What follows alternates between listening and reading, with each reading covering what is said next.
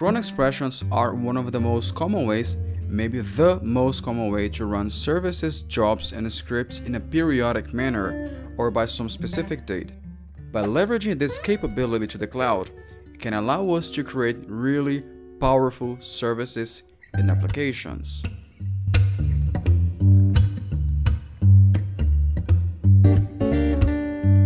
Hello everyone, this is Marco speaking. Today you will learn how to execute cron jobs on AWS for triggering different services and applications. For doing this, we're going to use a service called Eventbridge. What is Eventbridge? Eventbridge is a service provided by AWS, completely serverless, for triggering another services and applications based on events. So this can allow us to create event-driven applications that can scale on the cloud. But Eventbridge also allows us to create events based on cron jobs. So we can create a cron job and trigger something based on that cron job. So what we're going to do, we're going to have two different cron expressions. The first cron expression will be executed at one specific moment, which will trigger an event to SNS, and SNS will send an email to a specific email. And the second event is going to be triggered every minute, and which will evoke a Lambda function, and the Lambda function will send a message to Kinesis data streams, and Kinesis data streams is going to send a message to Kinesis data firehose, and firehose is going to send a message to an S3 bucket. So this is going to demonstrate to us that we can run different services using cron expressions by using AWS Eventbridge. So let's do this. But before we proceed, if you like this kind of content, just give me a thumbs up, share this video with your friends, and subscribe to the channel so you can learn more about AWS ecosystem. And don't forget about it, the more you learn, the better you become, and more value you can provide. So let's do this. Okay, great. So for the first flow, we need to create an SNS topic which is able to send an email. So this is our SNS topic, but there's no email subscribed to it. For subscribe an email, what am I going to do? I'm going to use a service called 10minuteemail.com, which provides to us a temporary email for 10 minutes. So this is going to be my email for 10 minutes. I'm going to copy it here. I'm going to go back to SNS, and then I'm going to create a subscription. The protocol is going to be email, and this is going to be the email. And then I create a subscription. Perfect. Let's go back to the email to get the email for subscription, which is this one. So I'm gonna click here to confirm the subscription. Perfect. If we go back to SNS, we can see that the email was confirmed and correctly subscribed.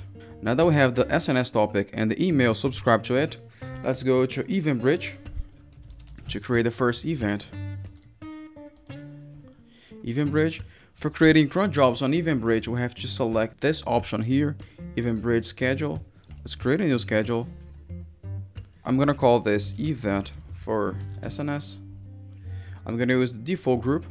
For the schedule pattern for one-time events, we can define one-time schedule or recurrent schedule. For the recurrent schedule, you can see that the cron options here, so we can put your cron expression here. But since this is a one-time schedule, I'm gonna select the first one. And I'm gonna say that this is going to be today in a few minutes. Now it's 9:26, so I'm gonna say that this is going to be 9:30 in my current time zone with no flexibility. Let's click on next. This is going to trigger an SNS topic, so I'm gonna click here, and this is our topic. For the payload, I'm gonna pass simple object, which is going to be message. I'm gonna say this is one-time message from Eventbridge. Perfect. Let's keep going. I'm gonna click on next. I'm not gonna use retry policies here, and no encryption in my case. And then let's click on next. You can review it if you prefer, and then let's create a schedule.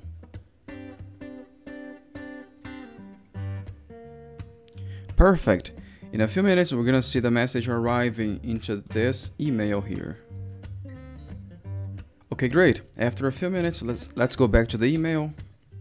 And you can see that the message sent by Eventbridge is here. Message, one-time message from Eventbridge, which shows us that we can schedule actions on Eventbridge and send email using Eventbridge, or maybe calling another service from AWS. Perfect. Let's keep going. Okay, great. Now let's go to the second event, which is the one that we defined here. So this was the first flow. Now let's define the second flow, which is going to trigger a Lambda function every minute. Let's go back to Eventbridge. Eventbridge schedules. Let's create a new schedule. This is going to be the event for Lambda. I'm going to use the default group, but in this case I'm going to use a recurrent schedule. And you can define a Cron-based schedule, but in this case I'm going to select the rate-based schedule. So this is going to be called every minute, with no flexibility. And let's click on next. In this case we're going to invoke a Lambda function, so I'm going to click here. I'm going to select the Lambda function, and then I'm going to define a payload, which is going to be message from Eventbridge. Perfect. Let's keep going. Click on next. With no retry policy, since this is a testing project. And let's click on next. We can see that this event will be called every minute with this payload. Let's create the schedule.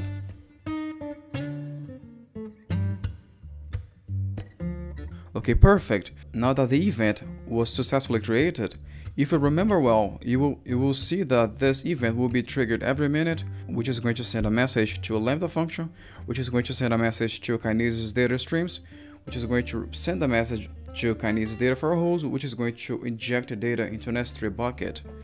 So in a few minutes, we should see this bucket correctly populated. Okay, great. After a few minutes, let's refresh the bucket to see if there's something in here. Perfect. So this is the object sent by Kinesis data firehose into this bucket. Let's download the object to see what's inside. So this is the object sent by Kinesis, and you can see that this is basically the payload that we defined into Eventbridge repeated many times. And that's it. Now you know how to use Eventbridge to run recurring jobs or jobs in a rate-based schedule using Eventbridge on the cloud. If you like this kind of content, just give me a thumbs up, share this video with your friends, and subscribe to the channel. I hope you liked it, and I see you in the next time.